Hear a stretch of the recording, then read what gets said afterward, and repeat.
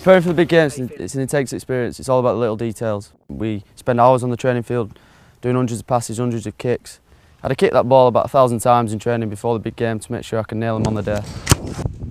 But we never stop looking for new ways of doing things, constantly trying to improve what we do. So the engineers at Dyson have come up with a few inventive challenges to make our training just that little bit more demanding.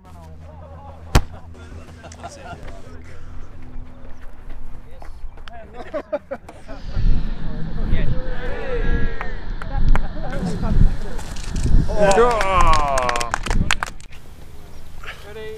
Okay.